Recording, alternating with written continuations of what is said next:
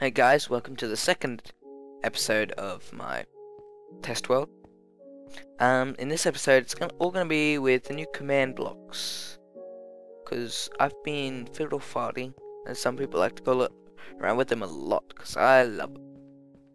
So first off, I've just built this little thing here, super basic, and doesn't really do much, but that's just what command blocks can do, just change game mode and things like that.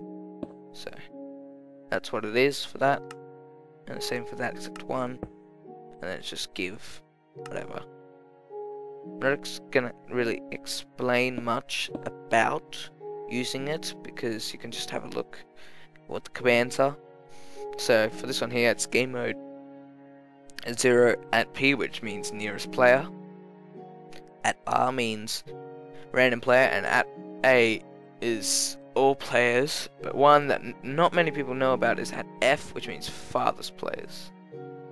So this here is my team randomizer that I haven't finished.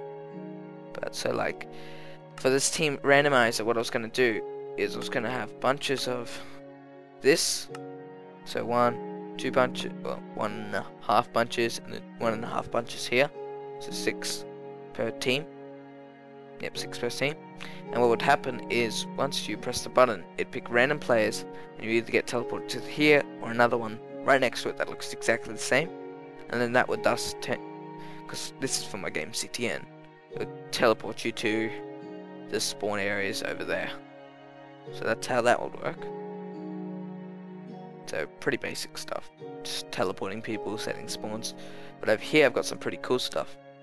So this here, still pretty basic, it's just a warping dark blocks to the top. I've made it so that if you go here, it says say, but it also says warping at player to bottom.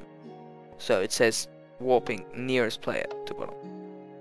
So that's what it does. This here just gives you a starter kit, which is pretty good. I guess this here is really cool. Oh, forgot about the hole. So this one here. So what I'd do is I'd have something like, give 137. I need to add it somewhere, like in Redstone, but you can only get it for opt. So it'd be like give at P11. So I'd go like this. Yep. And then the force field would activate. As you can see, I cannot get to my destination. So I'd make it bigger, and I'd probably make it faster so it's not that slow. But that's really how it works. So you can't get near it, it's just a basic force field. I'm hoping there'll be something where instead of it actually just teleporting you somewhere, it can teleport them 5 blocks away from this. So if I'm here, it'll teleport me like over here. But if I'm here, it'll teleport me like over here, sort of thing. Instead of just teleporting you to one place. So this here is just the same sort of thing, just a force field, but slightly better. And this here is a cooler looking version of it, and you can actually turn it off and on. So to do that, and then that, and then. So this one's like pretty much instantaneous. So if you have a look, once this gets to 79, so 78.93, 79, there. It's gonna be 79.01. Yeah, and then it teleports me somewhere. So yeah, that's that. This over here was my very first thing. I just did that, really. But beacon. Actually, that's right. Is this beacon on? No. Let's turn it on. Let's turn it on. Hee. Oh wait, let's give it a couple. So let's go. Let's go speed.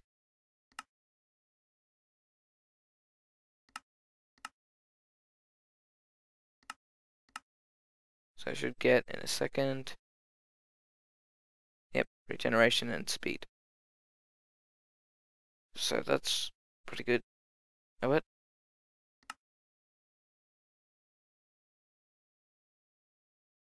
Yep, okay. I was just wondering, like, what's going on? This here is a pretty cool thing. So if you have a look, there's 3 bits here. I haven't labeled it, but it's like you haven't unlocked this waypoint yet, sort of thing. So then you go over here and you're like, okay. It says you have unlocked waypoint 3, and now I can teleport. So it's just basic AND gates and stuff, but I think it's a pretty cool idea. You could add it into a world.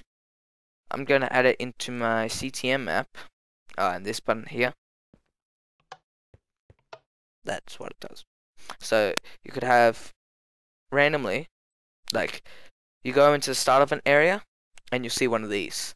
So you walk up to it, press it, you get teleported to this warp area with like 10, 20 of them, and then you press it to go back, you could continue playing. So that's really all I would do. So yeah. Then this here. At the moment it doesn't really do much. Did I? No. Okay. At the moment it doesn't really do much, and it might look kind of weird to you. But what it is it's sort of like a visual representation of a force field.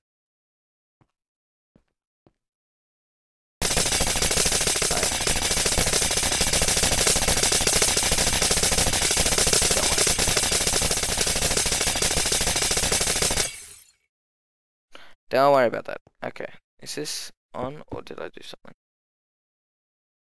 I bet you the timer. Yep.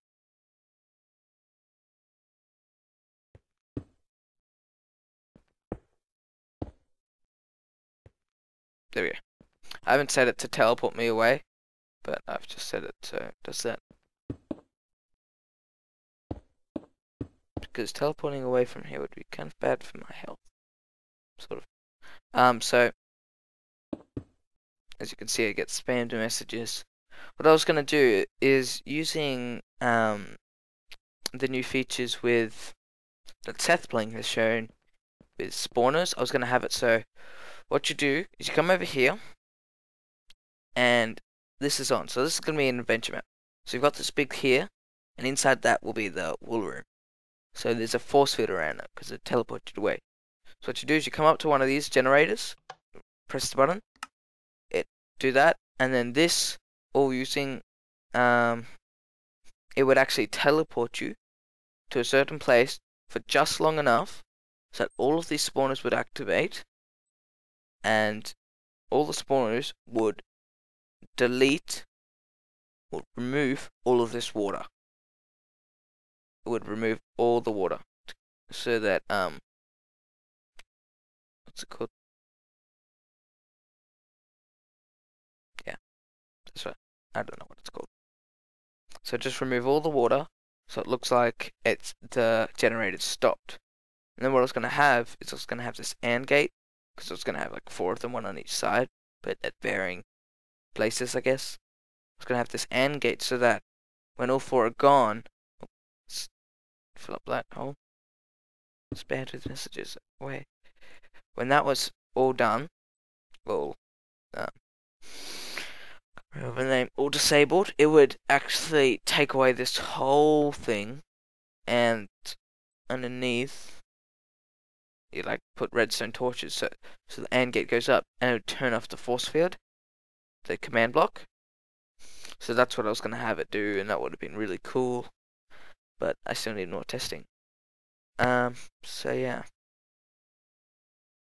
Let's see if I haven't done anything else. Oh, those were just random things. Oh yeah, one last thing. It's gonna take me forever to get there, because it's so slow. Oh yep, TNT. I was just working out random ways of TNT to see which was most effective.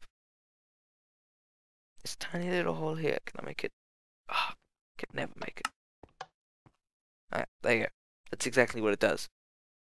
the reason it says it twice is because the first time is actually a say, and that's just to make sure. So if you've got command block output to false, it would still say it. And this is just a 10-minute timer that at the moment is not very accurate. But yeah, just a 10-minute timer that would go constantly go around and then reset the time so I don't have to type it every so often. And I think I've said that. Come here.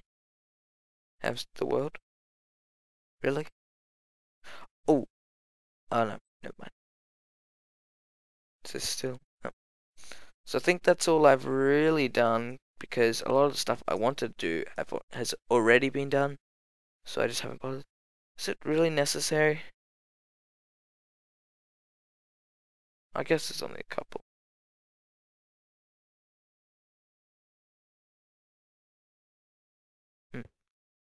Okay, I was just wondering about the biggest of particles. So yeah, that's really all I've done. Okay, now that.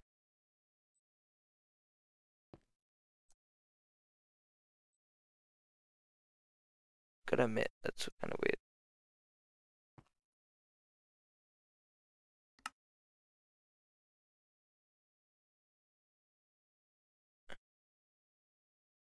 Okay. Doesn't that just look trippy to you? Holy mother of...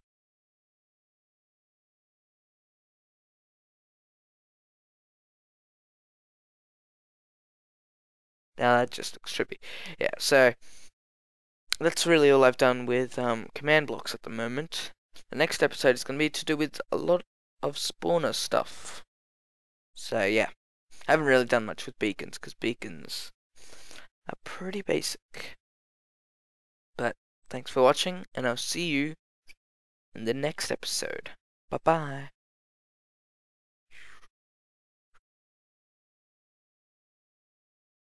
That's just so trippy.